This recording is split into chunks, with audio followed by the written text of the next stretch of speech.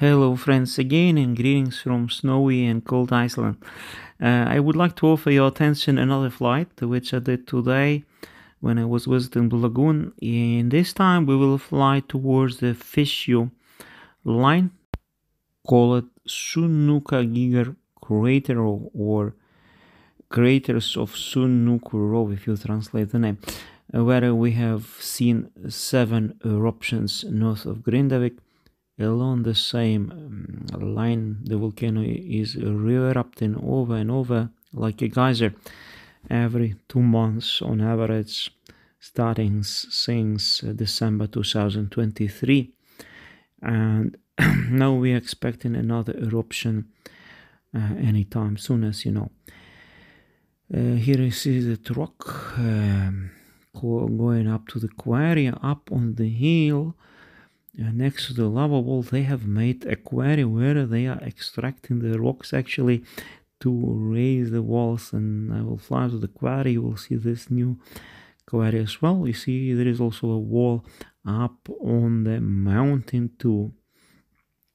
And just in case if lava moves this direction, it should save Blue Lagoon and geothermal power plant. So trucks are working non-stop and going to the quarry forth and back day and night actually.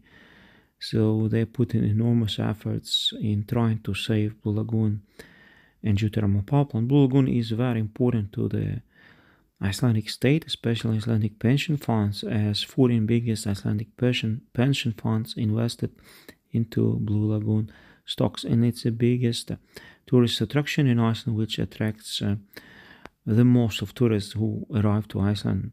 They visit Blue Lagoon and everyone pays some 70 euro for the ticket. So you can imagine it's a big money-making machine and a big source of revenue for the government of Iceland. But now let's take a look at the craters. Here you see the summer crater, which was erupting last summer. I don't remember which eruption it was. I think it was number 5 in the summer, in June, July, and it's also steaming. It's the biggest crater along the fissure line. Last time when the volcano erupted, the fissure was 3 kilometers long. The time before that, in September, it was 7 kilometers long. How long it will be the next time, we don't know. In the background, you can see the Atlantic Ocean. And next to the ocean, to the right side, there is Grindavik. You see a lot of steam in here. Snow is melting on the top of the lava, as you see. This is the newest lava, which is blackish in color. Anyway, I will leave you here alone to enjoy the footage. I wish you all the best. And greetings and blessings from Iceland. God bless.